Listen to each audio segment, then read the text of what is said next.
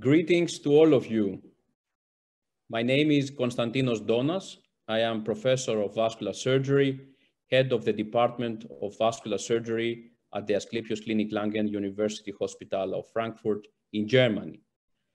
I'm more than glad to welcome you here today in the platform of Radcliffe Vascular, having as topic the big topic of hostile neck, of the big challenge. How can we treat hostile necks? How can we overcome this obstacle in our clinical practice when we are dealing with AAAs? I'm more than glad to have you here today because this webinar has some unique parameters. First of all, it is a non-industry founded webinar. This is very important because we are not going to be biased to present the one or the other technique. But as the title of the webinar is, we want to search and suggest you for your clinical practice an algorithm to treat patients with hostile necks and AAAs. The second is that this webinar has no introduction with literature, with patency rates, with endoleaks rates, but we prepared talks having as focus cases. So we want to see cases. We're going to present you anatomical parameters, and we will have the opportunity with two experts to discuss and see their treatment options. And please feel free to send questions, be active. This is the opportunity to hear your comments, to hear your considerations and your approaches. The third reason why this webinar is, I'm thinking, an excellent webinar is because we have two experts who have experience with all available options.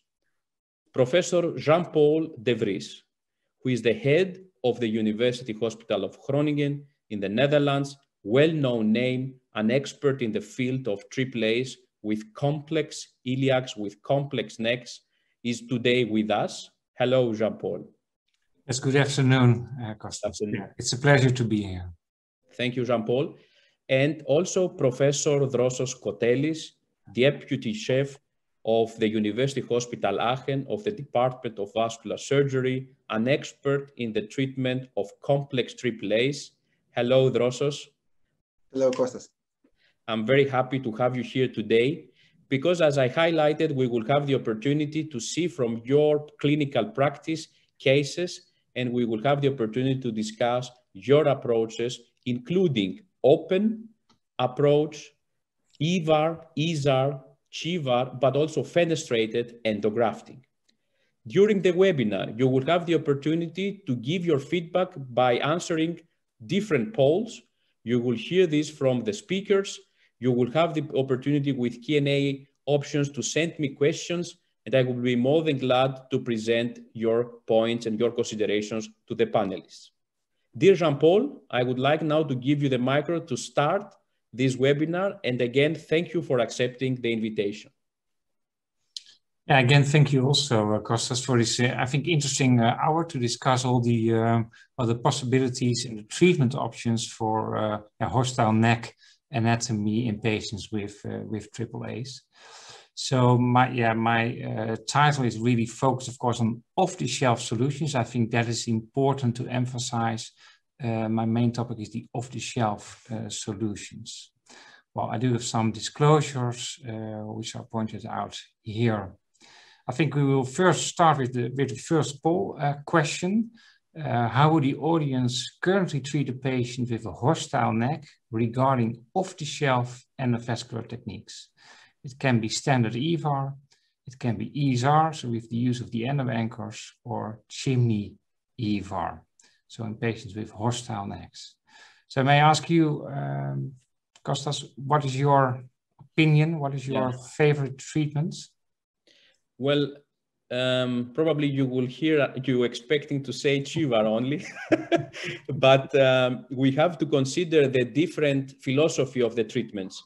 So with the EVAR and ESAR, we are achieving an improvement in the fixation of the device. With the CHIVAR, we are creating a new neck. So I think this is very important in the case of the hostile neck to decide preoperatively which will be, let's say, the main characteristic you would like to improve the fixation in order to have durable results? Or do you believe that there is no option for this neck if I'm going to stay infrarenally? So I need a new neck, I need a new seal zone in a healthy segment.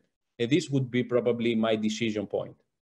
Yeah, I think that is also really important to differentiate between, well, adding strength or adding seal. And that is the real difference, I think, also between ESR and chimney techniques. Shall we see how the audience has voted?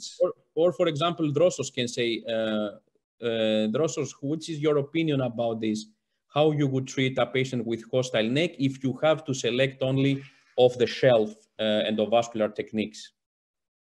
Yes, I also agree with you, Kostas, about your remarks. And I think in some symptomatic cases and in elderly patients that are comorbid, sometimes I would choose for CVAR, as I would also show in my presentation later.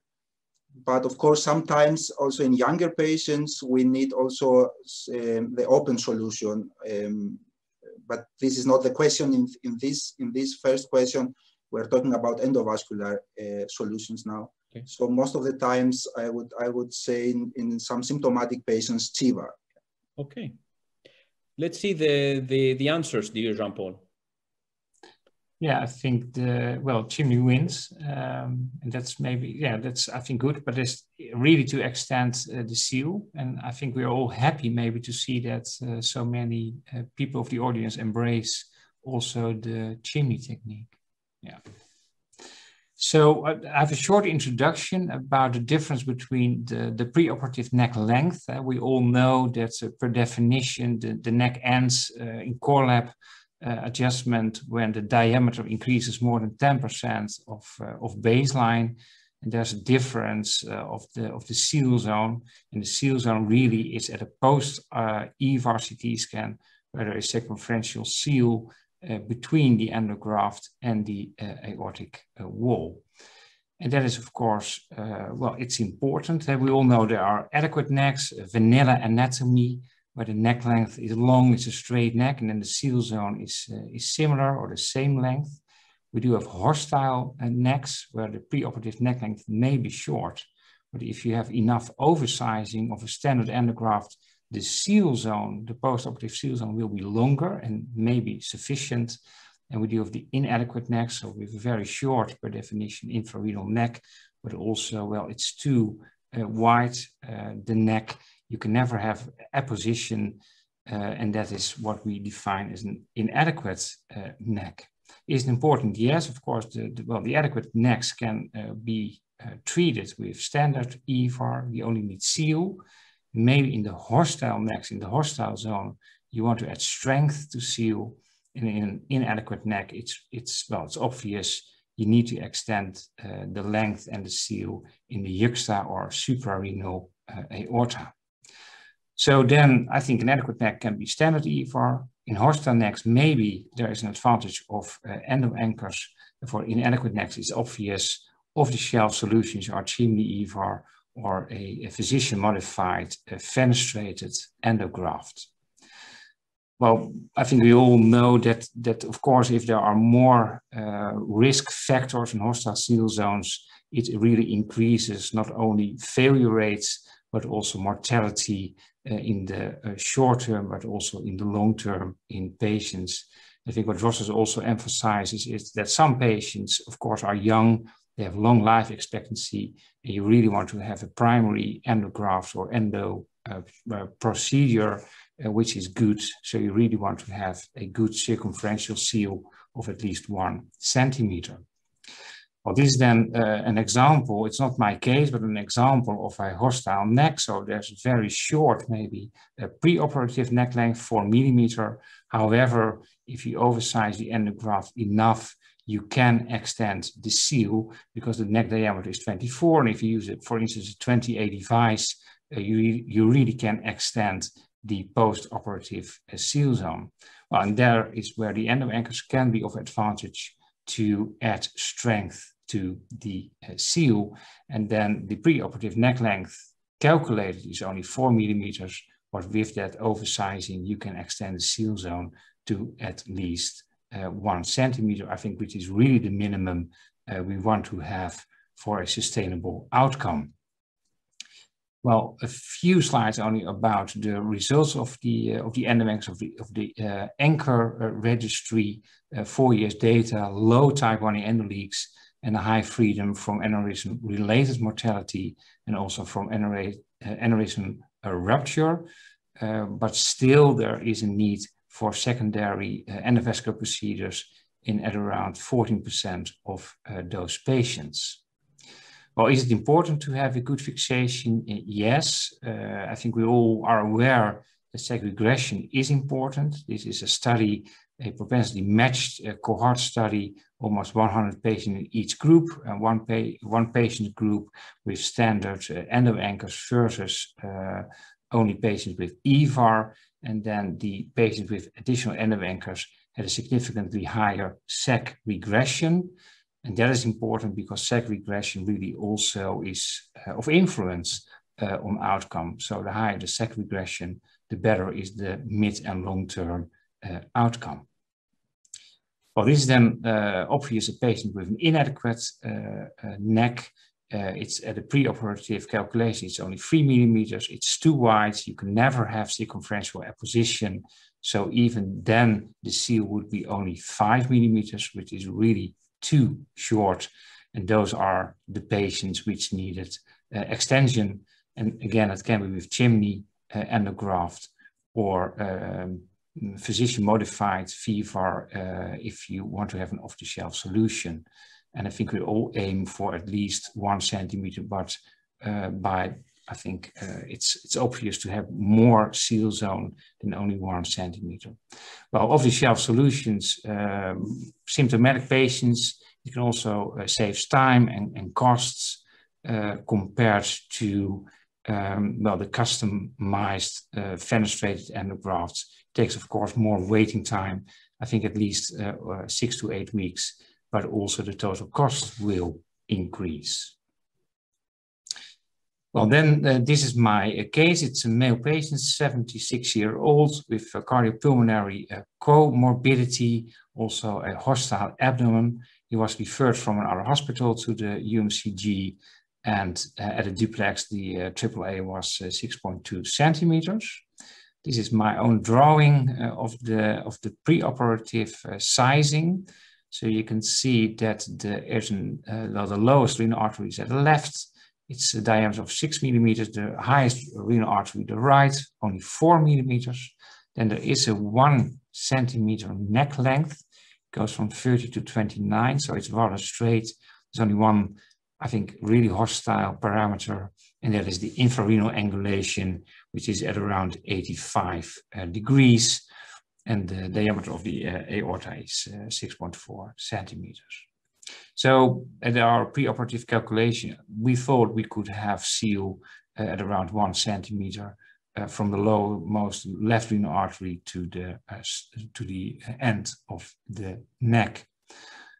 Of course, there are multiple options. EVAR, maybe ESAR, because of the angulation. Chimney, we thought about that.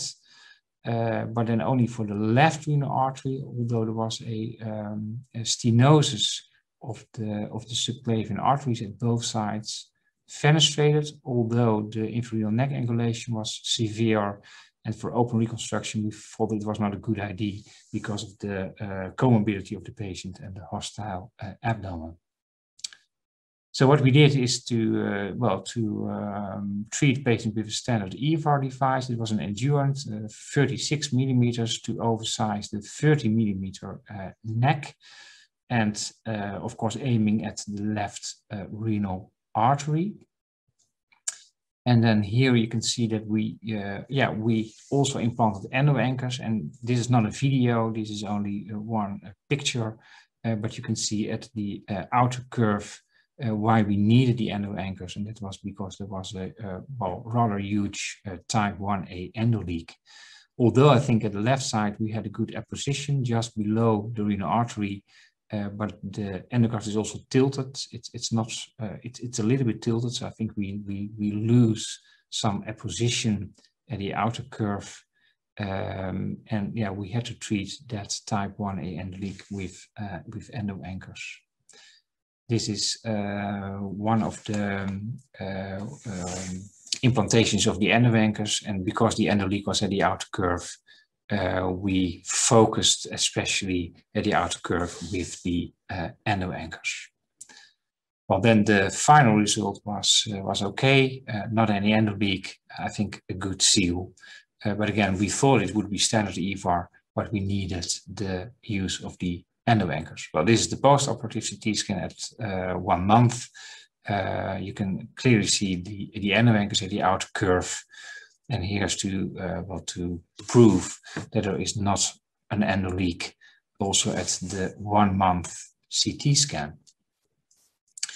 So for me, I think it's, well, rather clear, the algorithm of treatment of hostile necks. If there is not any hostile neck characteristic, of course, you can use EVAR as long as we have a position of more than 1 centimeter circumferentially. In the hostile neck zones, I think if you have good apposition, and I think the final angio is without any endoleaks, leave it. If there is an endoleak, or you think that the circumferential apposition is less than 1 centimeter, I liberally go for additional endo anchors. And otherwise, I think it's clear in an off-the-shelf fashion, we need the chimney endograft. I don't use physician modified fenestrated grafts, so then we really prefer the chimney technique. Yeah, so maybe the audience of you have changed thinking about how to treat patients with a hostile neck. And again, we still focus on off-the-shelf endovascular techniques. So would you still treat patients with EVAR or additional endo anchors, so ESAR or chimney endografting? Joseph, do you want to comment some? Yeah, excellent. Let's comment a little bit. First of all, I had in my mind, and I have it also in my clinical practice in my mind, your study, which showed that independent on your skills, based on your profound, sophisticated analysis CT scan, we have to keep in mind we are losing 3 millimeters in average of the apposition of the device. I think this is a very, very important parameter, because even if we are doing the analysis, you are not going to deploy the device, not because you are not an expert, but this is the clinical reality and the real life. So I think this is very crucial. This is the first message which I have to say to our friends and colleagues who are watching our webinar. The second is this case which you showed is an excellent case, which I think can be done by all the 3 options. So you can do EVAR with, I would say, a really good oversized device. You know how much I love the oversizing of Endurant. I think this is very, very important to keep in mind that with Endurant device, you don't have to have any considerations with oversizing. I have also the similar experience that in angulated necks, ESAR is very effective for the outer curvature. And also you could do CHIVAR because you had a distance between the upper and the lower renal artery. So you would go for single chimney for the left, and then you would create a seal zone of at least 25 millimeters. So it depends now on your, let's say, preferences, but there is no doubt also that the renal artery, if I saw right, it was 6 millimeters in diameter without severe stenosis. So actually nice to access from above.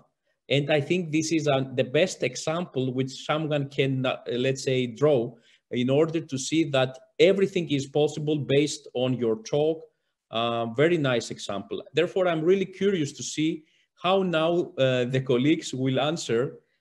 How would you vote now, showing the presentation and the case? Let's see the answers. Yeah. So indeed, you see that the EVAR option is a good, let's say, preference for the colleagues.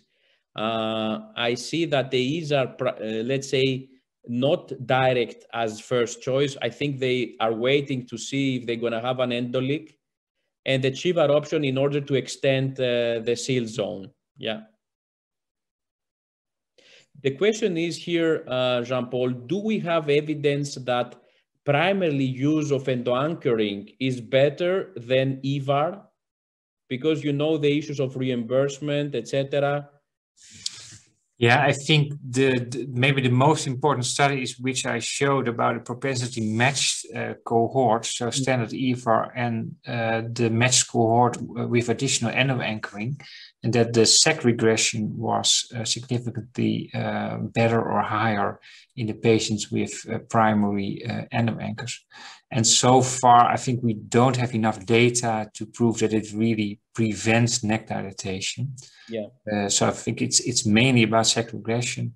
And what I agree with you, I think maybe the main focus of the endoanchors now still is type 1 endoleak, treatment of type 1 endoleak. Yeah. Drossos, what is your opinion about the case? How would you treat the case? Yes, I found very an excellent case to show, and I would like to ask Jean-Paul if he was thinking about choosing another device other than the Endurant Medtronic device. You had an angulation of 60 degrees, I think. So do you think that some other device, for example, an Anaconda device, would perform better in this angulation without the need of endoanchoring?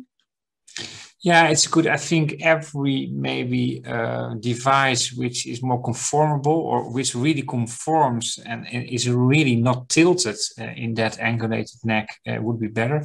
On the other hand, of course, where we know the severe angulated series and studies also of the Endurant, which is also good, but maybe in retrospect, a more conformable like an Anaconda maybe would have had better seal at the outer curve. Yeah, I think the good thing about off-the-shelf techniques is, well, of course, we do have endoanchors, but of course it increases the cost. And, well, it's not a selling point, but even if there's an endoleak, you can always do a cuff and a chimney for the left renal. Of course, that is primary, of course, treatment then would be better, but you don't lose any options if the endoanchors also don't work. But of course, your primary intervention should be the best. Yeah. What about the option to use a GORE device, the new comfortable with the possibility to reattach? And also here is the big benefit without suprarenal stent. So it is, let's say, easier to perform CHIVAR with cuff compared to the suprarenal stents if you have it in the front of the renals. Yeah, in our last cases with severe angulated necks, that is our preferred endograft. Yeah, especially in that angulations. And also the angulation is just below the renal. I think that's also if the neck length is maybe 2 centimeters and then you do have that angulation, but it was very short below the renal artery. Yeah. Do you have any comments to say about you highlighted the importance of seal zone? So mainly when we are having an aneurysm, we are checking the neck length, and then we say, okay, this is my preference. What about the seal zone? Is the same with the neck length, or how you evaluating the neck when you have the case in order to decide also the degree of oversizing? Yeah, I think that is important. So in that hostile neck or part of the neck, you really want to know that the oversizing is good enough or sufficient enough to really have circumferential apposition. And I think in case of doubt, and you think or you calculate it will be less than 1 centimeter, we really extend with chimney or in an on-the-shelf manner with fenestrated endografts. Yeah. The only, of course, difficulty is that at the post-operative CT scan, you really can calculate which amount of apposition you have between the endograft and the aortic wall. So pre-operative, it's always calculating. It's not guessing. But if you really think it's less than 1 centimeter, and I think that's your remark is very important. It was our own series, but we had an average of 3 millimeters below or distance between the fabric and the lowest renal artery. So if I calculate 1 centimeter, I think during the implantation, it might be 8 or only 7 millimeters. So it is always less than the preoperative neck length you measure. Yeah. We have one question from Greece, Dr. Karaolanis.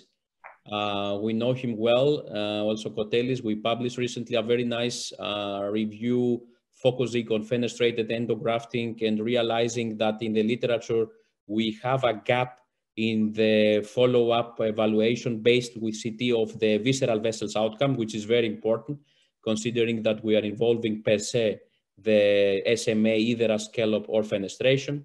So Dr. Karolans is asking you, dear colleagues, can you give us some of the main indication for ESAR? Do you think, for example, presence of calcification, of thrombus formation of the neck, which is very often, is a contraindication of ESAR? Would you recommend, despite this, to do it? When do you believe that, which case is a good case to perform ESAR? Yeah, if I take that one, I think conicity and angulation are good indication, especially the combination of conicity and angulation. Well, thrombus and calcium, if it's more than 2 millimeters thickness, where we know that the endoankle will never penetrate the aortic wall. So if you really have 50% circumference with thrombus load more than 2 millimeters, well, the endoankles will never penetrate.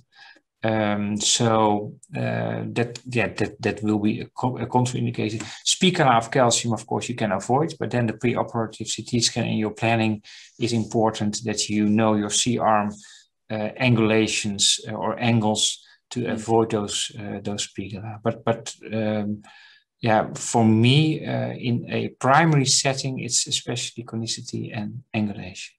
Okay. For Dr. Kotelis, one question from Dr. Walker. You highlighted also the open approach, and the big question is, if you have a short but present infrarenal neck in a young and relative fit patient, is indeed open treatment the best option, or would you go for FIVAR, CHIVAR, EVAR with suprarenal, infrarenal fixation? So how would you treat a young and relative fit patient? Because we know also that open approach means for a young patient potentially can have an issue with his sexual function. We have now new devices which have better long-term outcomes compared to the old, of course, generations. And you know very well that a lot of people having data from the internet, so they are coming in the clinics with somehow opinion about treatment options. So how would you treat a young and relatively fit patient with a 10 millimeter plus minus neck? Yes, I would, if the patient is really young, he's younger than 60 years of age, or some very fit patients that are also younger than 65 or something, I would really choose the open approach. And with a short neck, you can have a short suprarenal clamping, give some cold perfusion for the renals, and do the proximal anastomosis, and then clamp distally and do the reconstruction. And sometimes you need a bifurcated device. And in this case, of course, you have a higher risk for some issues with the nerves. And sometimes you have a tubular graft, and then in these cases, the risk is really low. So if a young patient is coming and he's willing to get, of course, you have to inform him of both options. But if he's willing to have an open repair, I would go on and offer him an open repair. Jean-Paul, a short comment before we go to the talk and presentation from Dr. Kotelis. Yeah, the only thing, if I have a young patient and I treat those with endoankers, nowadays I do 2 rows of endoankers, because I think that is then a kind of mimicking the anastomosis. Yeah, it's an interesting point. So both we would do the anastomosis endovascularly or open, but it is important to have durable outcomes, as you said. And I think as you said, the durability is the most important thing for the young patient. Professor Kotelis, we are more than glad to hear you now presenting your talk and highlighting the fenestrated endografting option, the open repair. I like to see your cases and hear about your experience. Thank you very much, Kostas. These are, first we can start with a poll question. The next poll question, the question is, how would you treat a patient suffering a AAA that doesn't qualify for EVAR? So we have 4 options. The first is FEVAR, the second is open surgical repair, the third is EZAR, and the fourth is CIVAR. I think it's important here to highlight, dear colleagues, it is important to hear your treatment options, not the literature opinion, but your treatment options in your hospital is important, because you know very well at different meetings when we have these discussions about the therapeutic options, very often we are hearing, for example, the one or the other options. But if you ask directly the colleagues and the participants of the meetings, which kind of options do you offer, then you're seeing that they are not offering all the options which will be presented at meetings. And I think it's important to hear the clinical reality and see which patients can be treated in the one or the other hospital, which patients should be treated in high volume hospitals with all available options. Do you believe, for example, that AAA repair, especially in complex lesions, should be treated in high volume only hospitals, or the team plays the major role and not the name of the hospital? What is your opinion, Jean-Paul? Yeah, I think this is a very also actual discussion also in the Netherlands, and not only for complex endovascular case, but also for open surgery. Maybe that is more of a problem nowadays. Well, for us, it's obvious. I think also not every vascular surgeon or not every interventional radiologist maybe will be on board in those complex endovascular teams in the near future. So I think it's not about the name of the hospital, but I think it's really the experience of the team.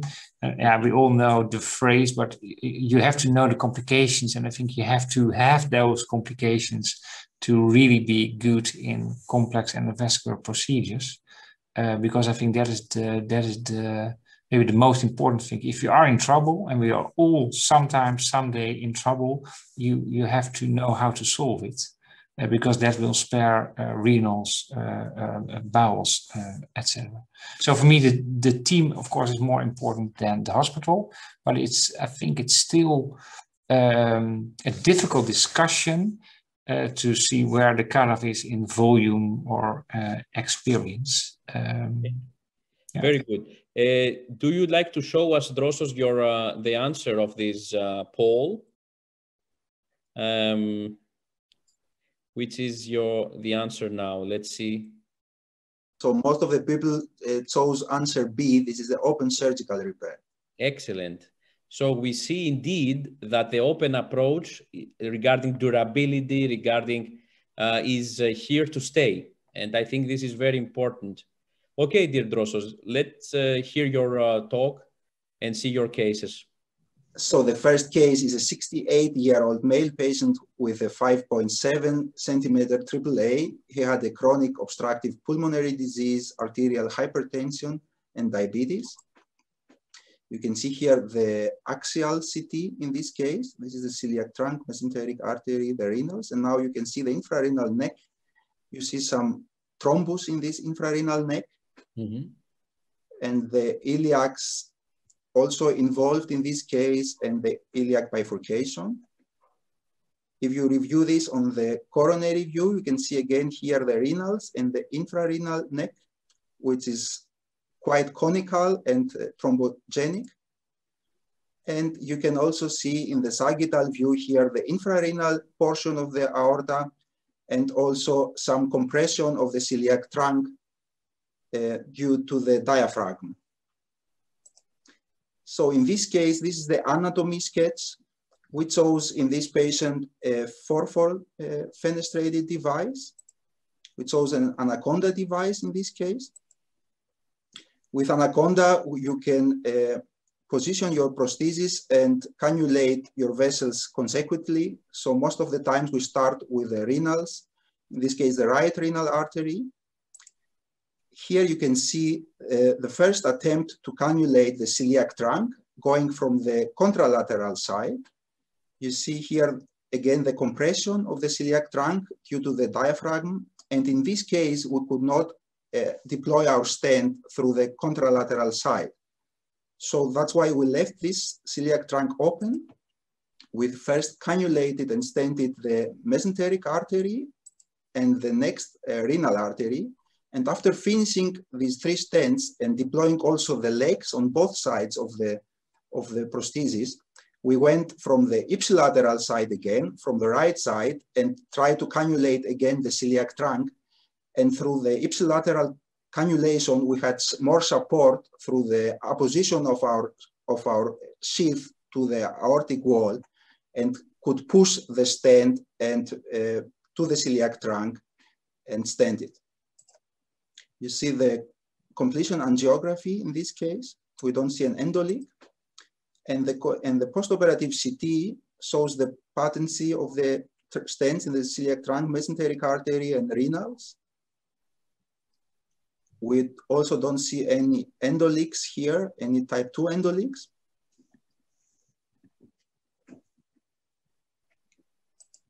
And also the coronary view, you see that the stents are nice.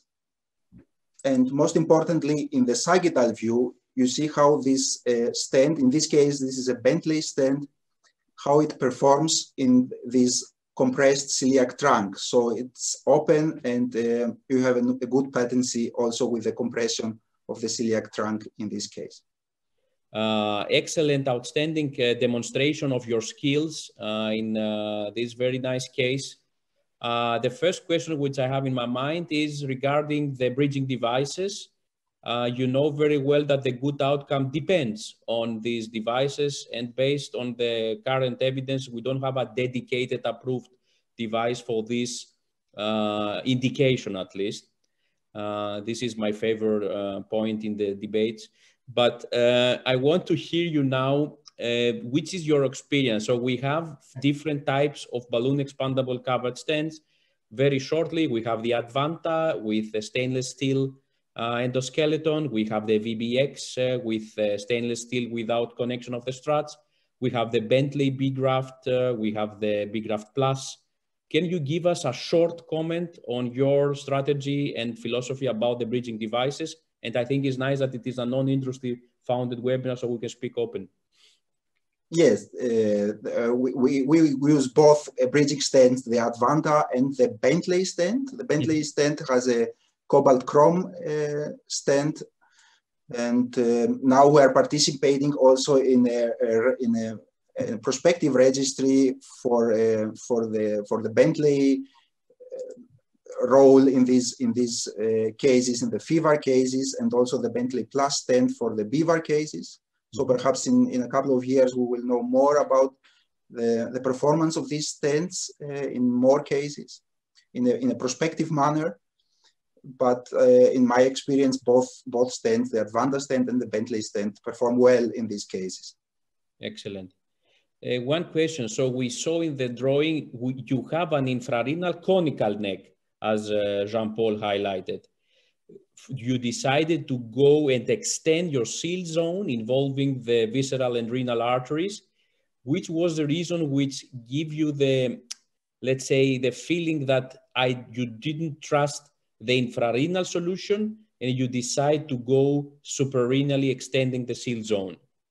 Yes, thank you. This is an excellent case. And this is actually an excellent question. And this is a typical case, because we see this a lot, that we have a conical neck and thrombogenic neck. And in our experience, at least, we most of the times choose the FEVAR solution for these cases. And like in this case, we didn't have an option for a two-fold fenestrated device for the renals, because most of the times the mesenteric artery and the celiac trunk are also involved in the pathology. So most of the times we have a four-fold fenestrated device.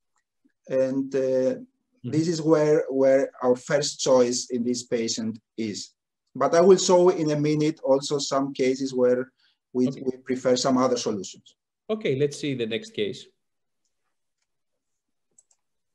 So the next case is a 63-year-old male patient with a 6.2 centimeter AAA. He has a horseshoe kidney. You can see here the CT in the axial view. You can see here the mesenteric artery, the upper renal arteries, and now the horseshoe kidney. And in the middle of the aneurysm, you have a big artery, the renal artery originating from the aneurysm will come here. And this artery is also dividing into two big branches, as you see. We didn't have any involvement of the iliacs here in this case. Here again, there is artery, which is perfusing the isthmus of the horseshoe kidney and both parts of the kidneys with two branches. And if you would choose for an endovascular solution, in this case, we have to sacrifice one of these big branches. Again, here, the coronary view of this horseshoe kidney, which is going in front of the aneurysm, as you see here. And in this case, we chose for an open repair in this young patient through a pararectal incision. We exposed the whole abdominal artery, aorta, after visceral-renal transposition to the right side. And we had a big exposure, a nice exposure of the whole abdominal aorta. We had a suprarenal clamping in this case above the upper renal arteries. And we did a tubular graft interposition between the renal artery and the iliac bifurcation and the reimplantation of this big isthmus artery. We had a cold perfusion in the time where before performing the proximal anastomosis for the kidney. This is the open case, and I can show you also another case, the third case, which is again an endovascular case. This was an 83-year-old male patient with a symptomatic 7.5 centimeter aneurysm who came with abdominal and back pain. He had a severe comorbidity with coronary artery disease and arterial hypertension.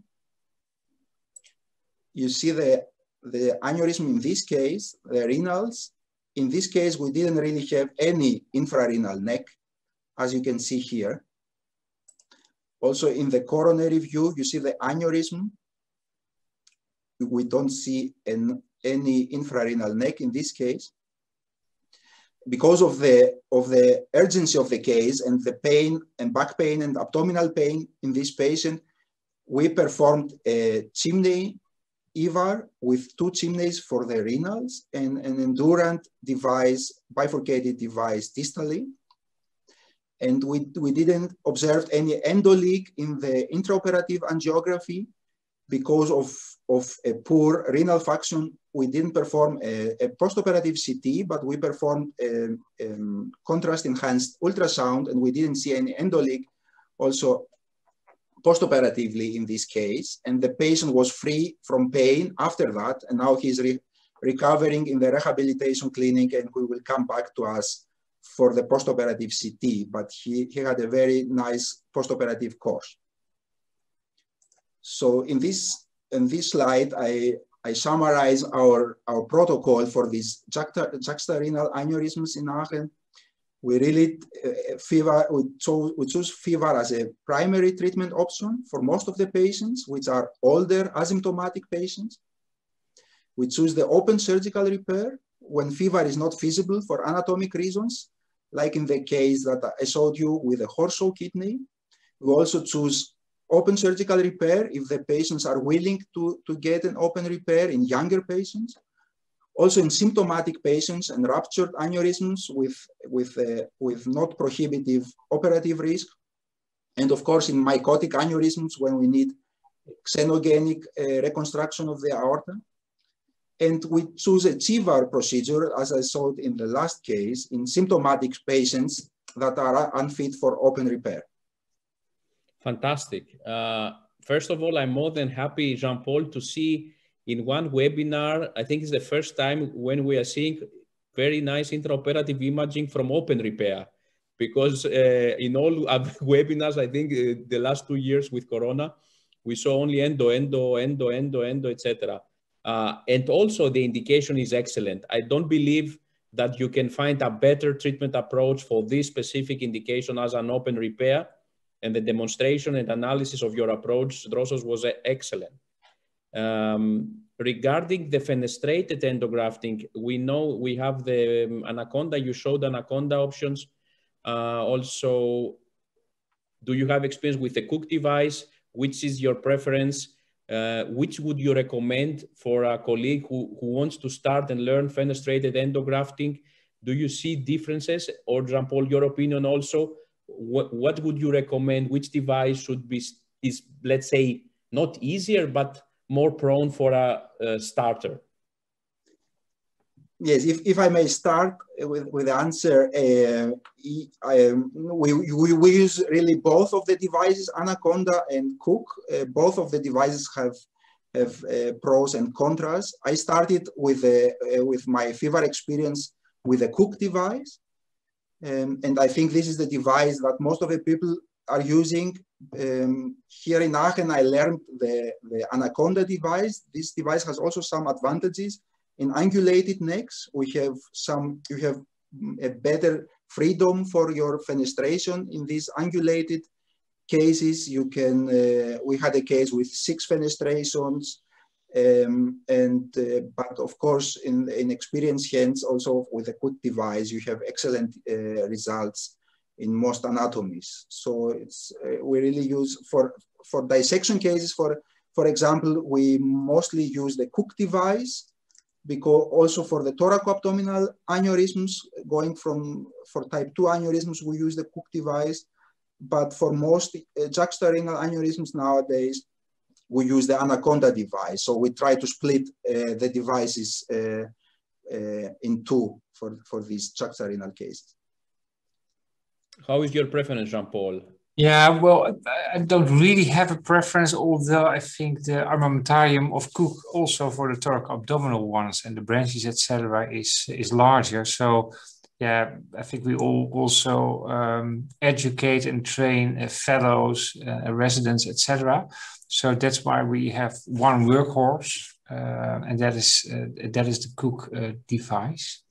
I think, well, for maybe angulated necks, Anaconda can be preferred. There's only one thing about during follow-up. I think the short-term outcomes are similar, but we experience some changes in the morphology of the fenestrated Anaconda during longer-term follow-up with a few patients. That is that the saddle shape of the proximal rings, they become horizontal. It's like kind of dilatation. And so it's not really migration, but the only thing is that the balloon expandable covered stents are maybe a little bit under pressure. So we had a few cases where we had to intervene. Maybe it's because of the anatomy, I don't know. But that is in a few of those cases during longer term follow-up with the fenestrated Anaconda. Yeah. We have to figure that out. Regarding the Chivar case, congratulations, very nice results. I'm pretty sure that Professor Jacobs gave you congratulations after the case. You showed us also that this was a case without neck, actually infrarenally. So outside of IVU also for Chivar, because we learned that at least 2 millimeter neck is better to have it in order to fix better the device and minimize the gutters issue. What I was thinking is, if you are performing this case with a very nice result in the urgent setting in this hostile neck anatomy, why not to do it more routinely? So why is your preference to go for fever only and not to evaluate more the Chivar option, especially in more standard and more friendly anatomical conditions? Is there lack of evidence? Which factor influenced you to say, I would prefer to go for 4-fold fenestrations better? Drosos? Yes, I think this is, in my experience, we don't have a large experience with these CIVAR cases. We only perform a couple a year, and really in only urgent and emergent cases. So that's why, and we are of course try to see any long-term results with these devices, and that's why we perform the fenestrated solution as a primary therapeutic option. What I think is a limitation for CIVAR, I think, Jean-Paul, is that you have to use per se the access from above. And this means, of course, technically a more, let's say, technically it's not so easy always, especially if the renal artery is stenosed. You have to have someone also to be in the upper place of the patient to hold the sheaths. You know very well if you're going to lose the sheath after deployment, you're going to lose the renal. So I think, in my eyes, the main limitation for the broad applicability is that the absence, at least for the moment, of a transfemoral approach and option. Yeah, I agree. I think CIVAR is really a forehand procedure, and the physician who is doing the upper access, I think, is maybe even more important than the one who is taking care of the endograft. And of course, there are some complications by the upper extremity access, which is at around, I think, 4 to 5%. And what Drosos also, I think, perfectly shows is that even in a challenging celiac trunk, you can really have successful access from the femoral artery.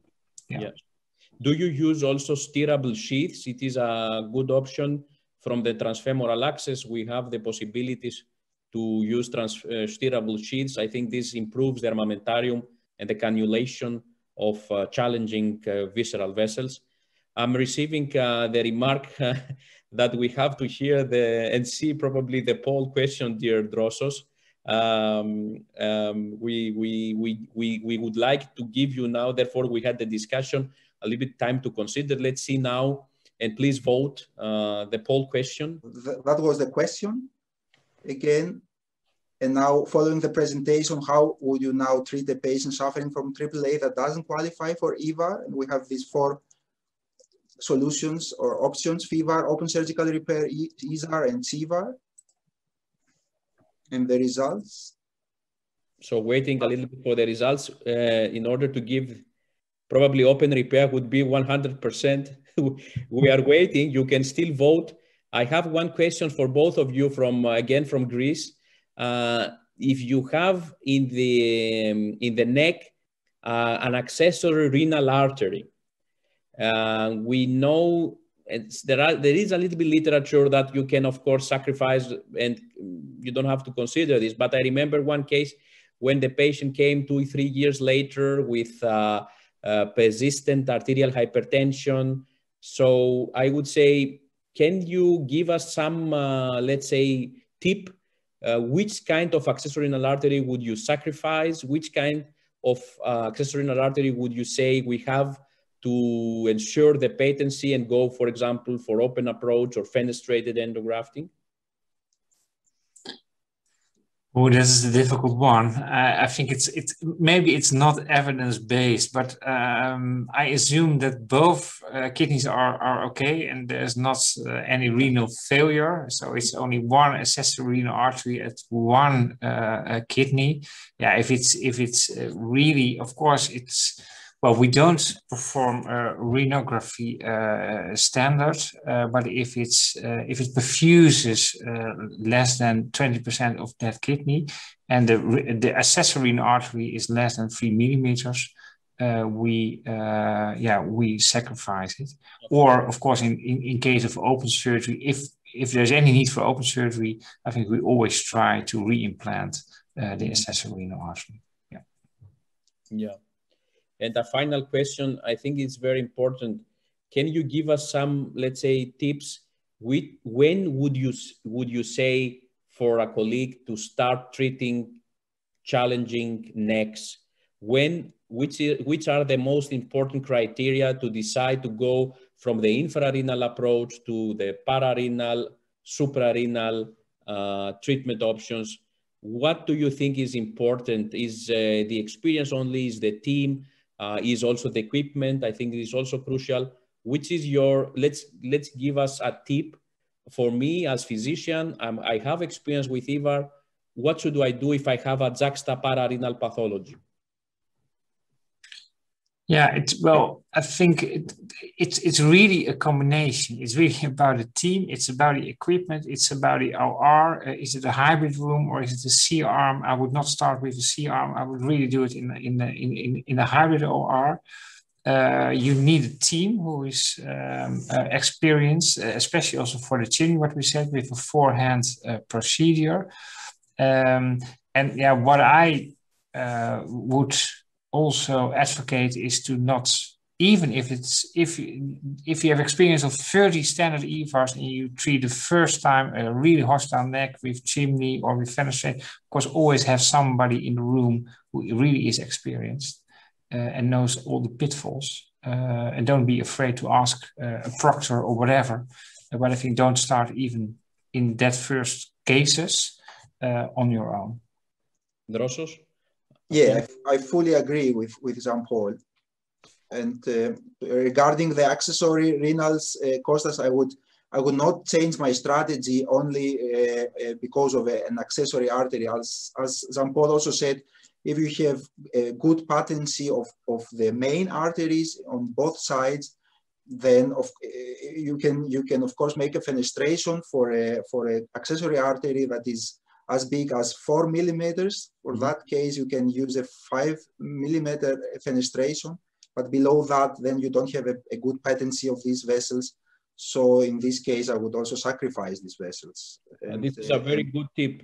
So less than 4 millimeter in diameter, due to the fact that we don't have a bridging device, or at least the patency is not going to be probably superior, I would sacrifice also. This is a very good tip, I think, for our colleague in Greece. So, dear colleagues, it is, I don't have to say how nice it was to hear your opinions about this clinical reality, the challenging neck. It was great that we had the opportunity to present without any bias all the available options, case-based discussion. I'm pretty sure that the possibility of having on demand in the Radcliffe Vascular homepage, the very nice webinar from today will be highlighted and also will be also watched by many colleagues. I'm receiving all the time questions, but I have to say that today at 6 we have to stop. It was a great pleasure to see you again. Thank you very much for the participation and for your great input in this webinar. You're welcome. It was a pleasure. Thank you very much.